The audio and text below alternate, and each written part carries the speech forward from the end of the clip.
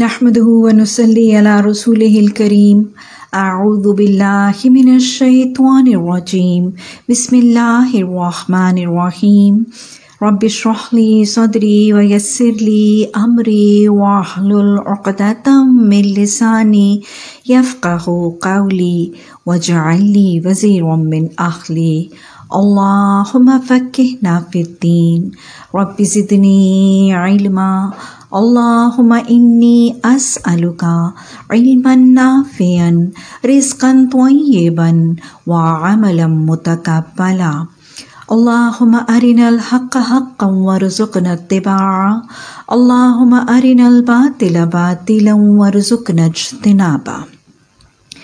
आमीन सुम्मा आमीन। Assalamu alaikum wa rahmatullahi wa barakatuhu. We will be starting with verse 48 of Surah An-Nisa. Allah says, Inna Allah la yaghfiru an yushraka bihi wa yaghfiru ma duna dhalika liman yasha'u wa man yushrik billahi faqad iftara ithman azima. Indeed, there is absolutely no doubt that Allah does not forgive what? Association with Him, but He forgives what is less than that for whom He wills. And he who associates others with Allah has certainly fabricated a tremendous sin. In verse 48 of Surah An-Nisa, Allah is talking about and mentioning a major sin which He will not forgive. That is, an unpardonable sin is being mentioned. And then moreover, Allah has also talked about it as it being a huge fabrication with Allah. And then Allah has also labeled it as Ithman azima, a tremendous, a major sin. So three things now I repeat: a sin which will not be forgiven, an unpardonable sin, something which is fabricating over Allah, and then a tremendous or a major sin. What is this? Is to associate or find partners with Allah subhanahu wa ta'ala. Polytheism is what Allah is talking about in this verse. We all know that on the day of the judgment, for a person's salvation, two basic things would be needed. Number one, right faith or belief, and the second be righteous conduct or righteous deeds. So now the right faith or the belief, we know it comprises of 5 parts or 5 sections of faith or 5 pillars of faith, and by some scholars they are also considered as 6. These 5 are Iman Billah, meaning faith or belief in Allah. Then the second being belief in the day of judgment, that is Iman bil Akhirah, Iman in the day of judgment or the day of resurrection. Then Iman bil Malaika, faith or belief on the angels and their beings. Iman bil Qutub, belief or faith on the holy scriptures or the holy books which were revealed to the messengers of Allah.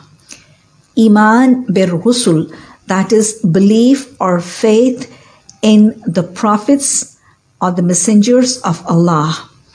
And the 6th, by some scholars, is considered as faith or belief in destiny or fate, that is it being good or bad. So these are the 5 things for which a Muslim has to have faith or believe in when he enters Islam or when he embraces Islam. Prophet ﷺ said that faith has more than 70 branches. The best among these is to declare that there is no one worthy of worship but Allah. And we have to be very clear about the fact that any distortion in this faith or belief of Allah, will not avail even if one's good deeds extend to the vastness of the heavens and the earth.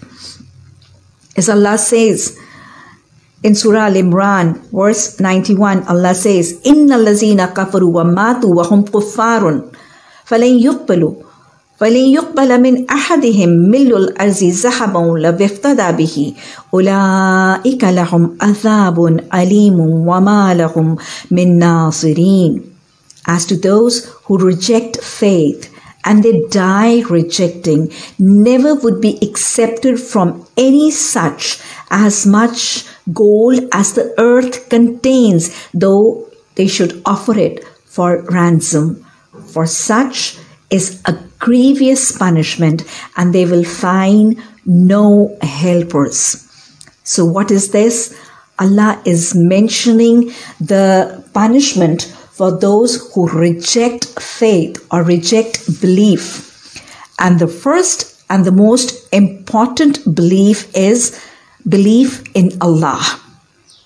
And as far as the belief in Allah is concerned, the primary and the foremost belief in Allah is the belief in oneness of Allah, monotheism or Tawheed.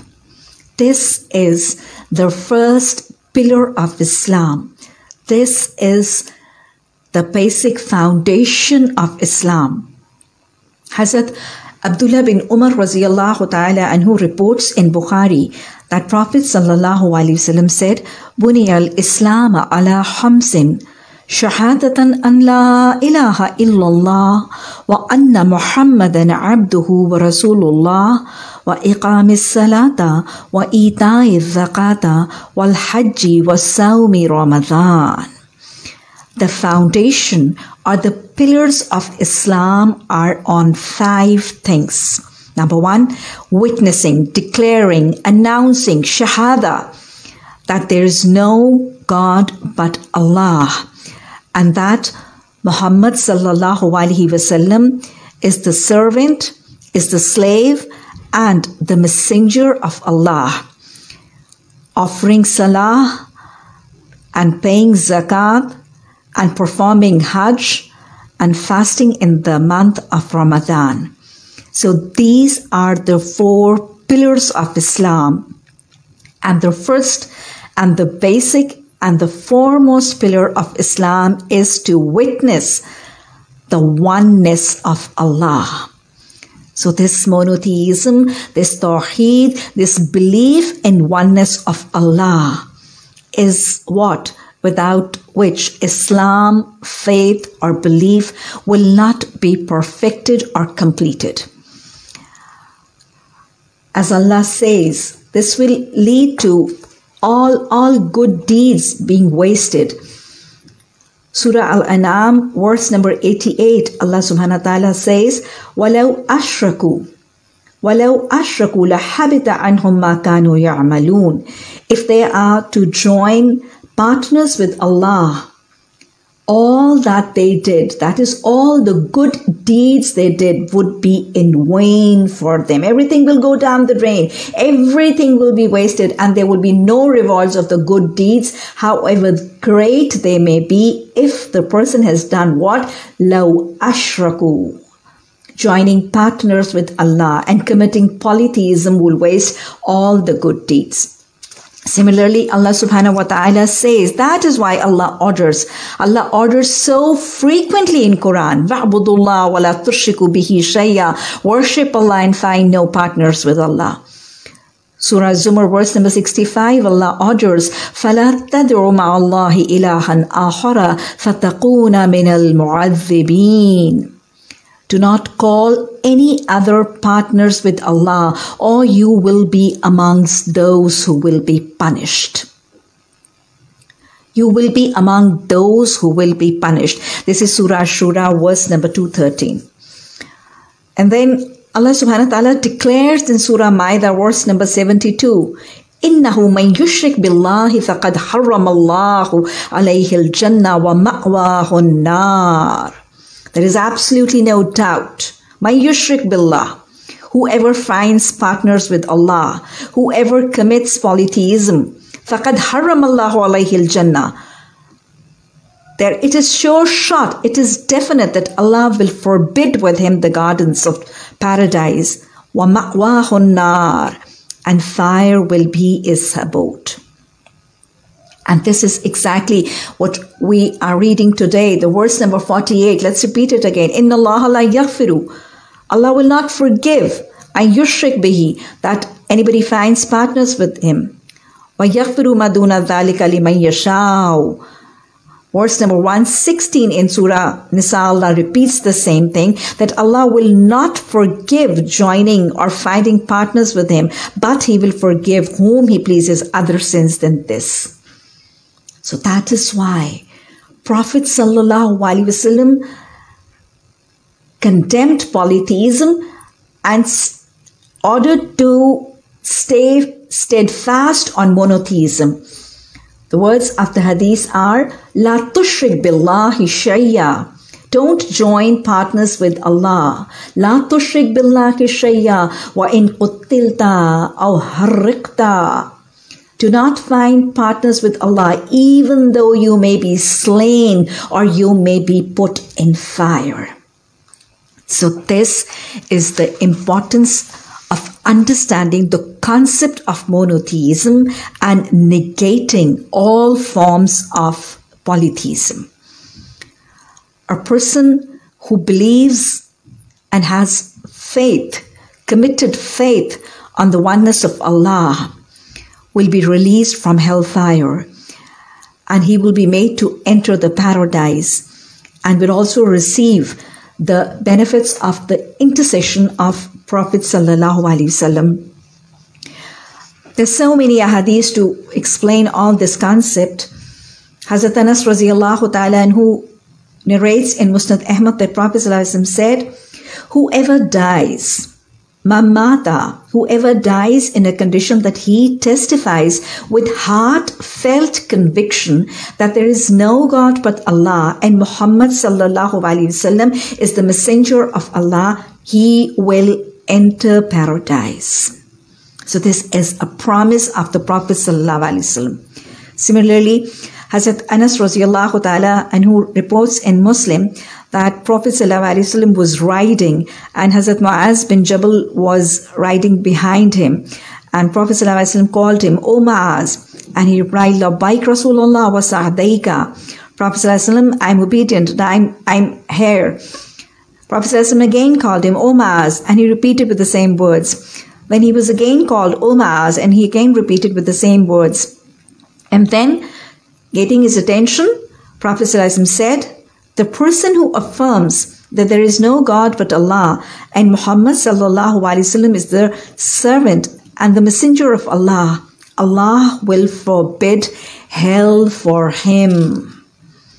And another hadith narrated by Hazrat Usman Raziyallahu Ta'ala anhu in Muslim, Prophet Sallallahu Alaihi Wasallam says, whoever dies in a condition that he considered certain that there is no one worthy of worship but Allah will enter paradise. So this is the promise for monotheism. Hazrat Anas Raziyallahu Ta'ala anhu narrates in Tirmidhi how Prophet Sallallahu Alaihi Wasallam has promised the bondsmen of Allah forgiveness of all sins if they stick to the faith of oneness of Allah. Prophet Sallallahu Alaihi Wasallam said, Allah Almighty declares, O son of Adam, while you keep on calling me and you have hope in my forgiveness, I shall forgive every sin you have committed. O son of Adam, if you come to me with your sins that are about the size of the earth and meet me in a state that you have never made anyone as my partner, I shall forgive all these sins that are even about the size of the earth. Allahumma ja'alni min at-tawwabina wa ja'alni min al-mutatahhirin. Rabbana إننا آمنا فاغفر لنا ذنوبنا وقنا عذاب النار. Hazrat Abu Huraira radiallahu ta'ala anhu reports in Bukhari that Prophet sallallahu alaihi wasallam said, on the day of judgment, the people who affirm with heartfelt conviction that there was no one worthy of worship but Allah will receive the benefits of Prophet sallallahu alaihi wasallam's intercession. So this is the importance of the faith in the oneness of Allah. Now, talking about this monotheism, Tawheed, the faith or belief in oneness of Allah, I would want to make it clear that it has three aspects. The three aspects being oneness in the being of Allah, oneness in the worships of Allah, and third is oneness in the attributes of Allah. Now, I'll be talking about all three of these one after the other. The first is oneness in the being of Allah.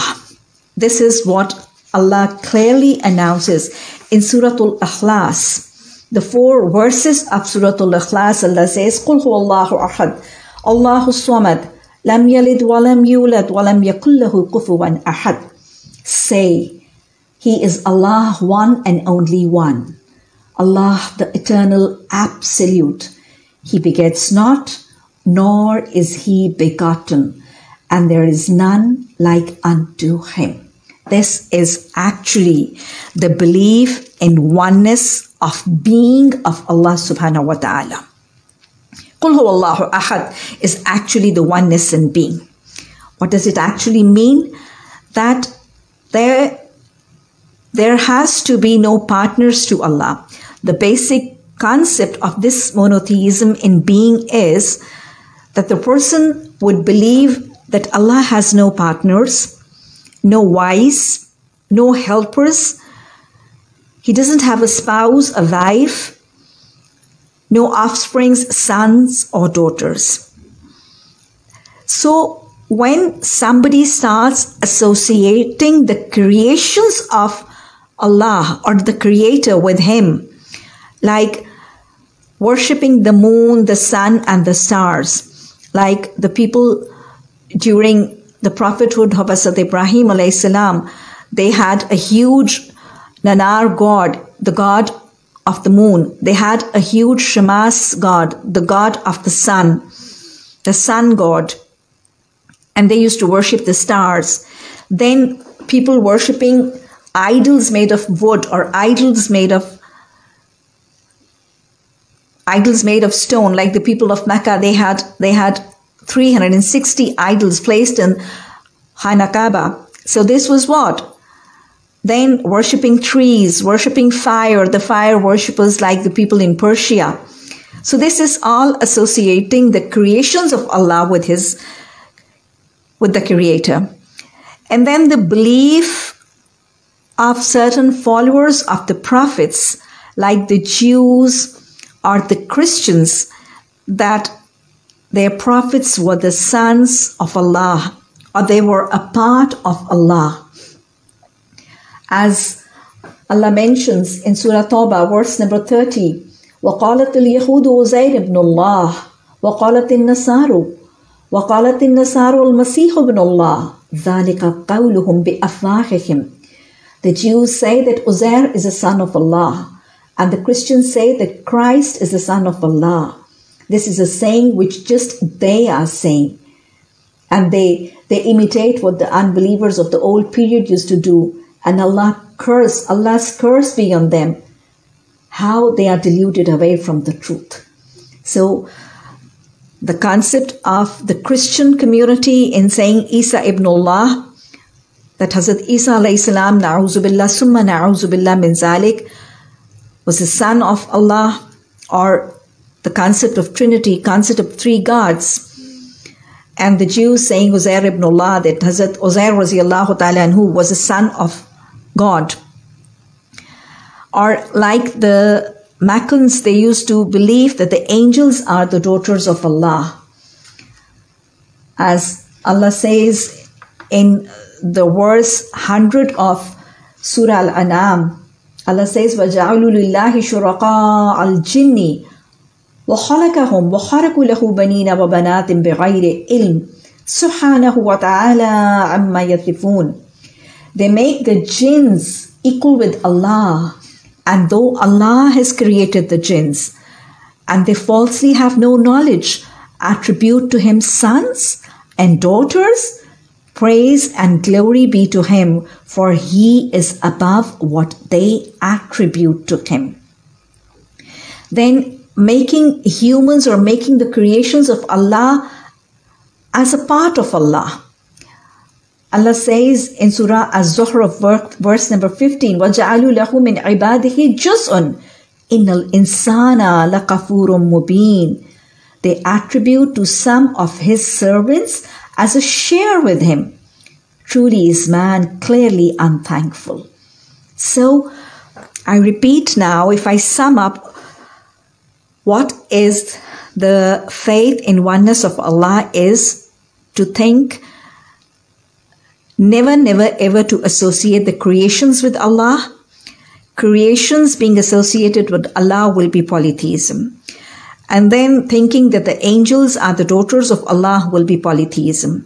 And then thinking that the prophets are the sons of Allah or a part of Allah will be polytheism in being with Allah. The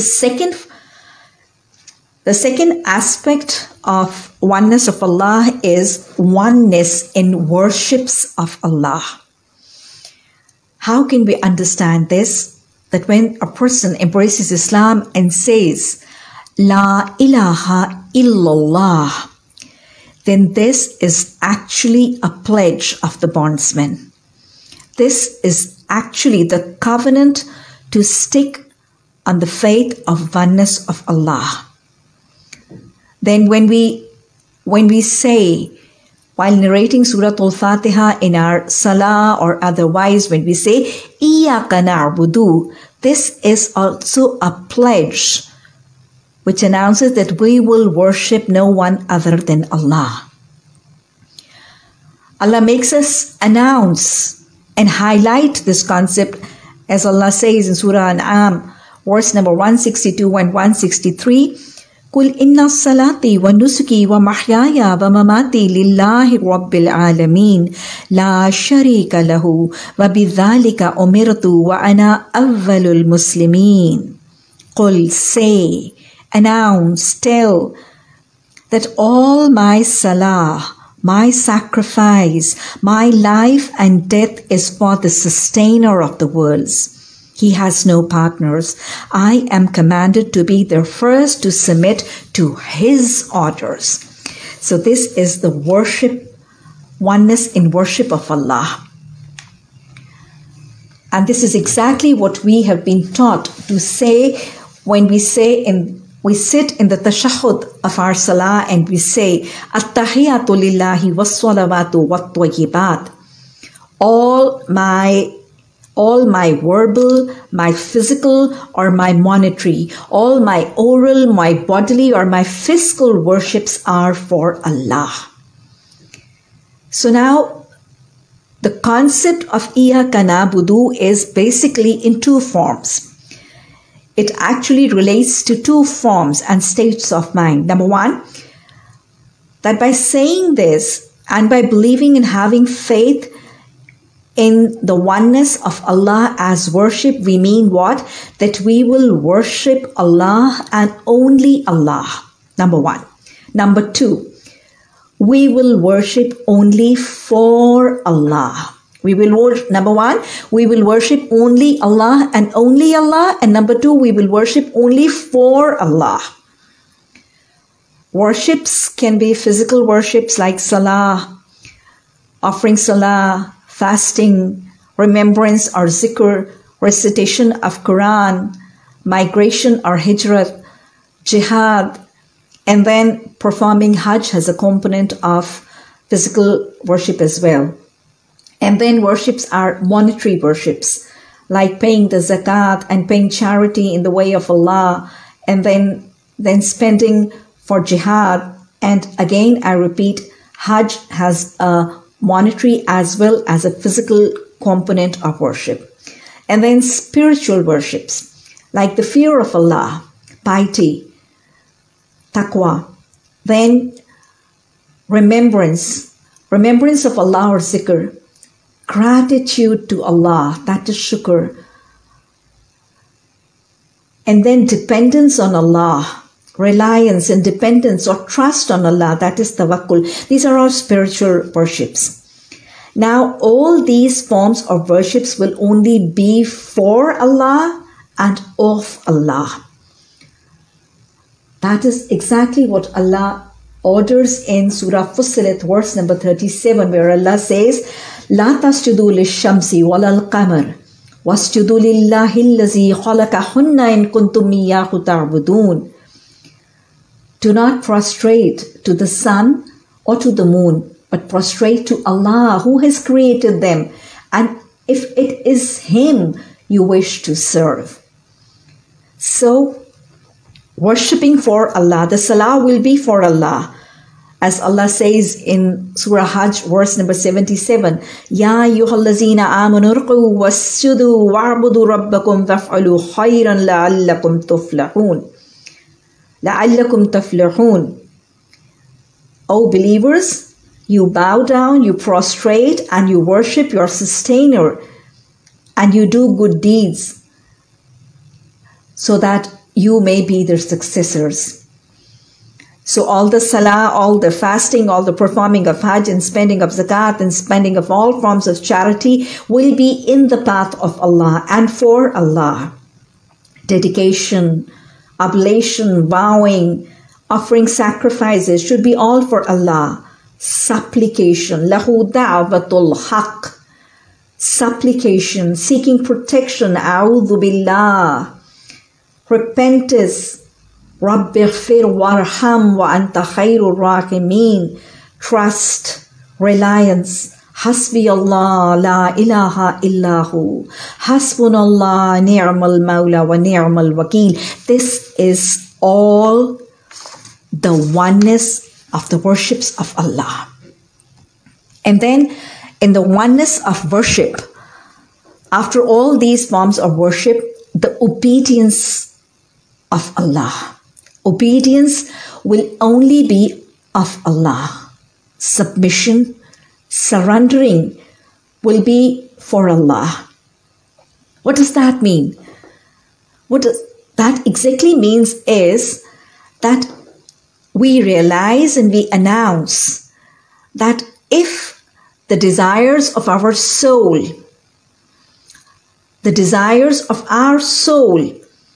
the orders or the wishes of our family, our spouse, our children, the traditions or the customs of our society and of our community, or the laws, the regulations of our country, they abide by the orders of Quran and Hadith.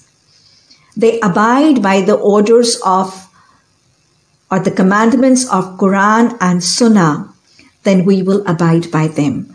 We will obey them. We will accept them. But if in any form, all of the explained, above which I've explained, they clash, they negate, they oppose, or they are contrary to the orders of or the commandments of Quran or Sunnah or Hadith, then we will not abide, obey, or accept them.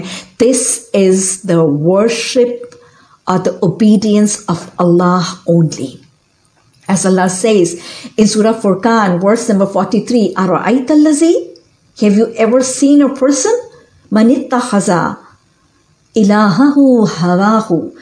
Have you ever seen a person who has taken as his own desires? He has taken his own desires as his God, as his Allah. What does that mean? That means that we are supposed to obey Allah. But when what our heart starts desiring for, we start obeying that. and leave the commandments and the orders of Allah, this is making our souls, this is making our own self as what? Our desires as an ilah. And then the second thing of oneness of worship is that all the worships would only be for Allah. They will be only for Allah.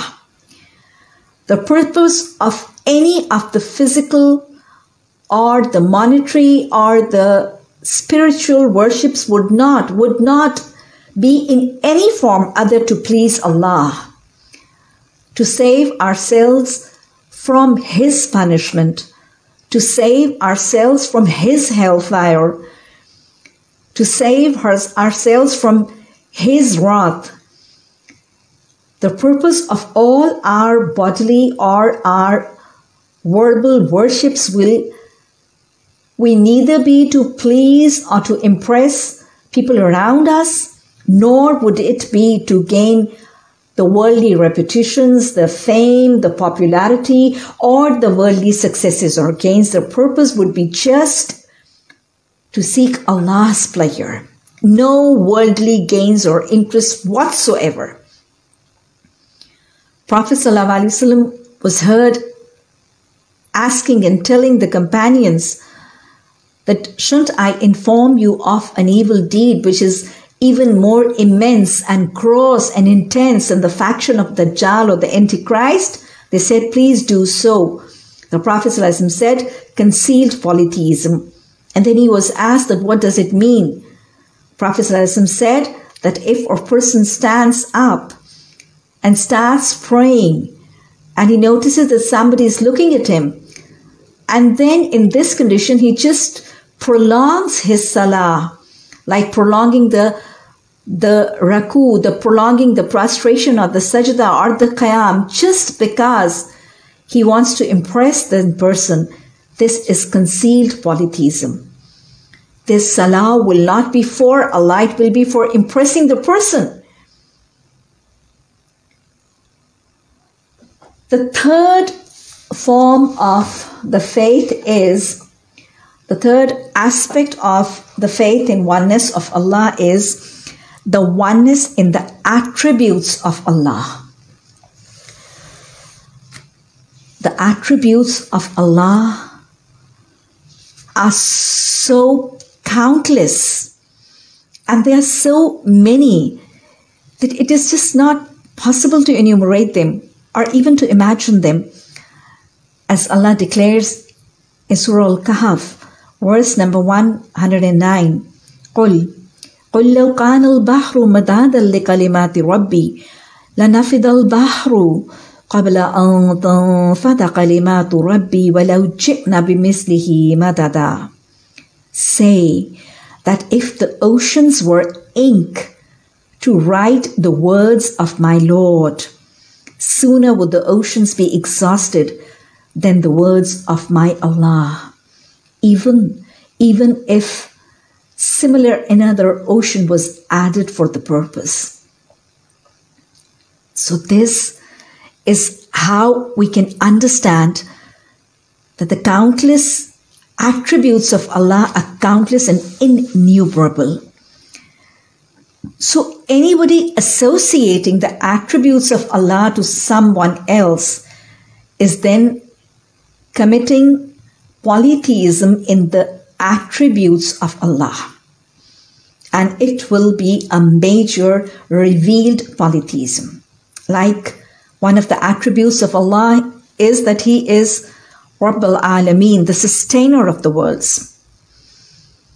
He is the provider, Razik, Razak. He knows the future, Alimul Ghaib, Alamul Ghayub. He is the creator, Khaliq, Khallaq, Ahsanul Khaliqeen. He is the helper. So now you see, if any person, rather than praying to Allah, and rather than, if the person is needing any forms of sustenance or any form of provisions, then rather than asking for the razak, Allah is Razik, Allah is Razak, and He has the keys for the provision. Allah says, يَرْزُقُ مَنْ يَشَاءُ بِغَيْرِ حِسَابٍ. But knowing everything like this, a person still supplicates or calls to anybody other than Allah, may it be a saint, may it be a prophet, then this will be polytheism. Like here in the subcontinent, for people in the subcontinent, they start asking Sayyid Ali Hijwari, Rahmatullah alayh, as Ya Data, O Provider, Ya Ganjbakhsh, O Provider of the Treasures. So this is polytheism. Allah knows the future. He is Alimul Ghaib, Allamul Ghayub. But if any person, I'll be talking about the whole concept of future predictions in the lecture after the whole topic of polytheism, inshallah. If somebody goes to a palmist or to an astrologist to find about the future, this again will be what? This will be polytheism. And this will be major revealed polytheism. Allah is the helper. But like in subcontinent, people start causing some saint as Ghaus-e Azam, Ghaus al-Thaqalain, the greatest helper. This is negation of the concept of monotheism in the attributes of Allah. And this is an unpardonable sin. This is an unpardonable sin. So we nearly have talked about the main concepts. Now I would want all of us to understand the different types of polytheism. Polytheism can be major or minor. It can be concealed or it can be revealed. Then it can be in the being, in the worships, or in the attributes of Allah. Polytheism and monotheism are two conditions which are totally opposite. They're antagonistic, and they can both never coexist. If a person is indulging in polytheism, then he is obviously and very obviously negating the concepts of monotheism or the belief and faith in oneness of Allah. And a person who has a strong, heartfelt conviction of faith and belief in the oneness of Allah will obviously be negating and refraining from polytheism. Allah, help us all protect and elevate our faith and belief. Allah, protect the faith, the belief of our families, of our descendants. Allah, we all pray to you. May death be attended to all of us when we are in a state of faith. We are in a state of perfection of belief. We are in a state of obedience. May death be attended to us when we are in a condition of remembrance, of gratitude, when we are performing salah, when we are in a position of prostration. Allah, may we be the lucky ones to be uttering La ilaha illallah at the time of death. Allah, may we be the lucky ones to spend our lives till death, to strive, to struggle till our last breath, to spend our lives according to the concept of La ilaha illallah.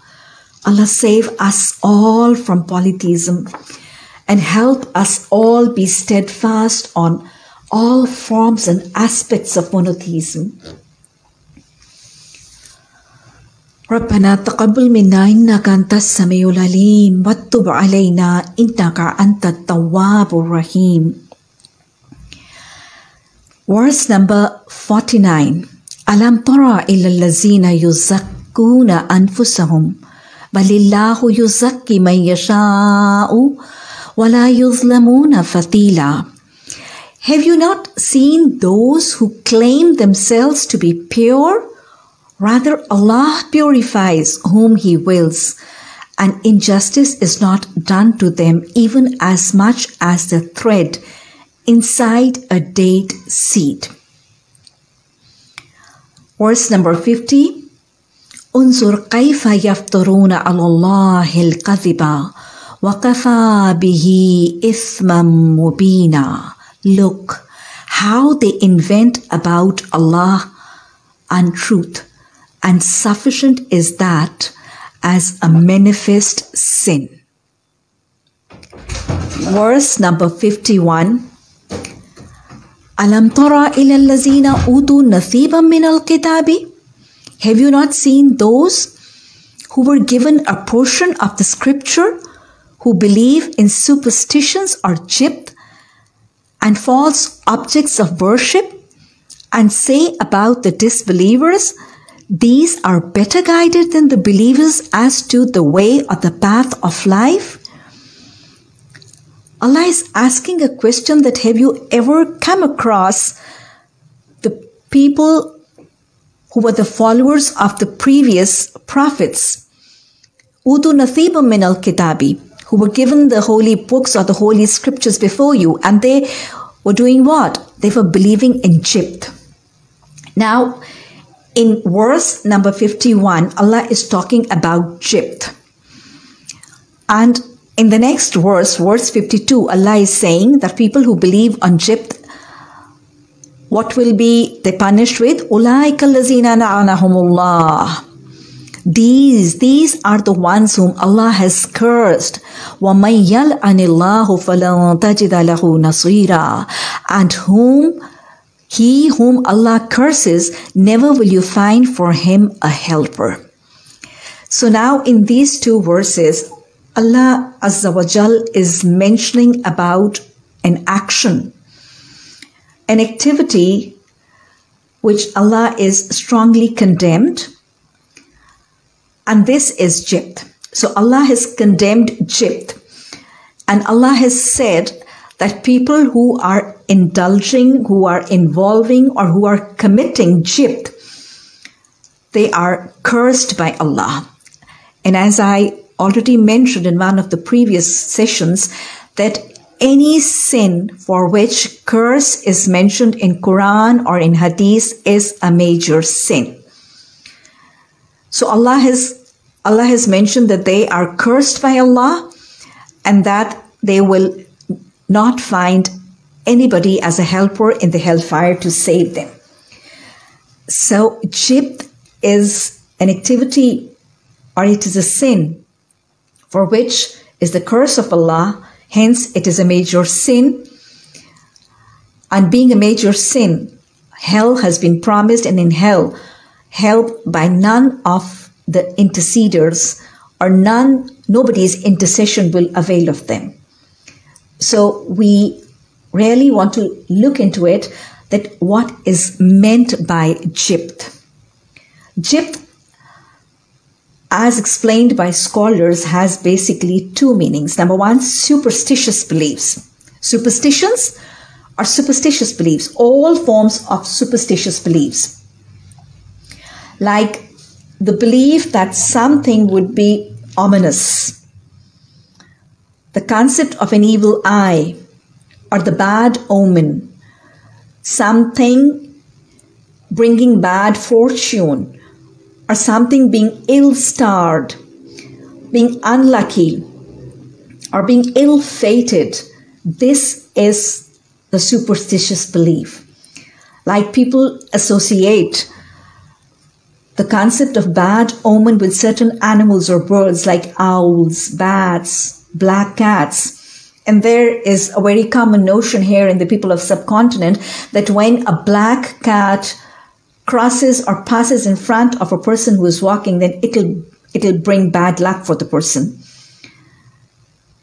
Then people consider the black color itself as a bad omen on wedding ceremonies, on marriages, on happy occasions, even on Eid festival, certain families, they avoid and they refrain from wearing black colors.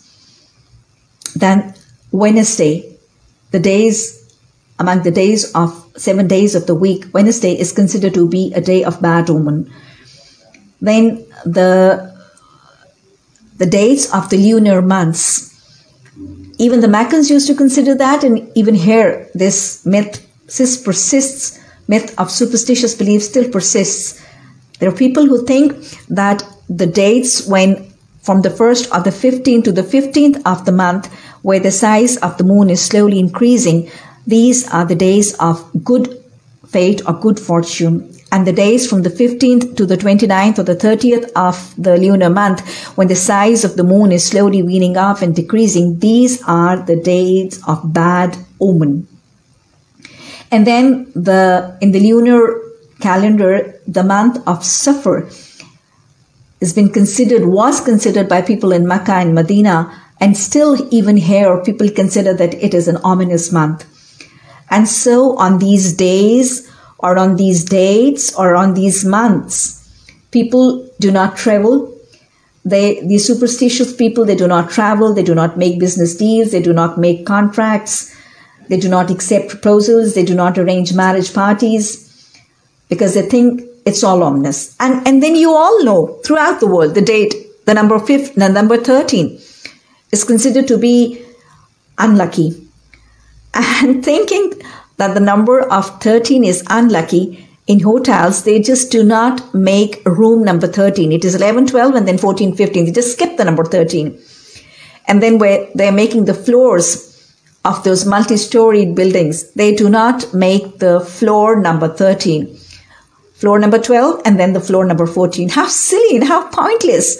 If they're just not going to write the number 13 in front of the room or in front of the floor, what difference would it make? It would still be the floor number 13 or roof number 13, but this is a superstitious concept that they do not write the number 13. And then, proceeding in this superstitious concept, certain persons become ominous. Women who have aborted. A woman whose pregnancy gets aborted, or a woman who gets a stillbirth, gives birth to a still baby, or a woman who has an IUD, that is an intrauterine death of the baby. They just start considering her a bad omen, and they would not let her come close to their pregnant women or to the women who have just delivered a baby in their postpartum period. Then widows are considered as ominous, and they think that she should stay away, even her shadow should stay away from the bride or the groom, and then they don't let her participate in the ceremonies of the wedding. So this is all what? This is all forbidden. This is strictly haram. According to this verse, it is cursed. It is a major sin. And then, according to the previous discussion, it is a major and a revealed polytheism. Like what? Like, it would be polytheism that when a person wears a ring or a bead or a bracelet or a chain or an amulet as a safeguard against an evil eye or illness, any form of illness, then it would be again jibt. It would be forbidden. It would be polytheism to hang a horseshoe on the front door, or keep a black pot on the top of the roof, or hang a black piece of cloth behind a car, just to safeguard against an evil eye or an accident or a calamity or a mishap. Then it would be polytheism to tie an amulet given by a saint or by a scholar or whatever, and tie it up on the arm to safeguard the person against any form of accidents or mishaps or any evil eye.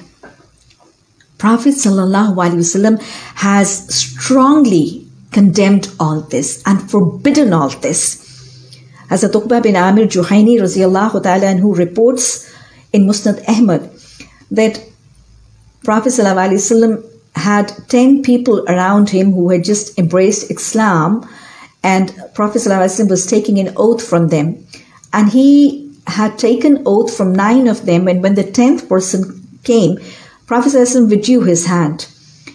After withdrawing his hand, he gave the reason why he done this. He said that he's hanging an amulet, which is either a charm or it is a thread or it is a bead around his neck. And then what Prophet ﷺ did, he stretched out his hand and he cut the hanging, and then he took the oath. And then Prophet ﷺ said that whoever hangs a charm commits polytheism. Similarly, Hazrat Abdullah bin Masud radiallahu ta'ala anhu reports in Abu Dawud that the Prophet ﷺ said, incantation, that is all forms of black magic, witchcraft, magical spells, enchantments, incantation, amulet, or charm are all acts of polytheism. Hazrat Abu Bashir Ansari radiallahu ta'ala anhu reports in Muslim that Prophet ﷺ, he was accompanying the Prophet ﷺ in a journey, and then Prophet ﷺ sent a messenger. Abdullah bin Abu Bakr states that he sent a messenger to command the people about certain things. And what did the person command? Prophet ﷺ commanded that go and see what? See that no camel has any charm or any thread of incantation around its neck. And if so, it should be cut off immediately. And Imam Malik states that he says that I think people used to hang this charm just to safeguard the camel from evil eyes.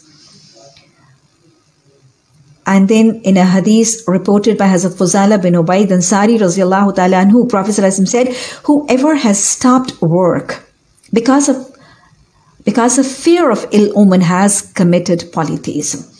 Like just I mentioned, people stop traveling, they do not make business deal, they do not make a new contract, they do not accept proposals, they do not arrange marriages on those dates.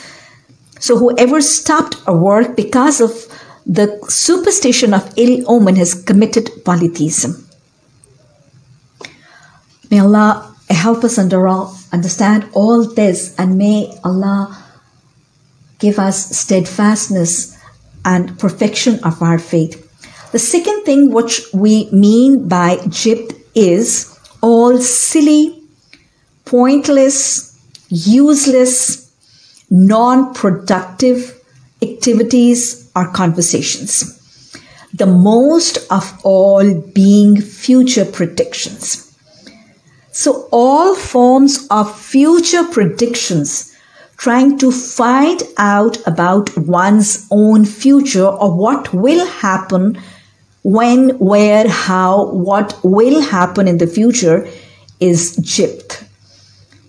And now it being jibt is all what? It is forbidden.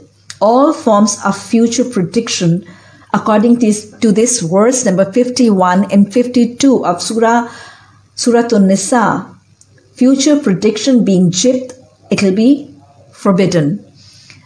It will be forbidden, and it is the cursed sin. So it is what? It is a major sin, and it is polytheism, and it is forbidden according to the verse number 3 of Surah Al-Ma'idah.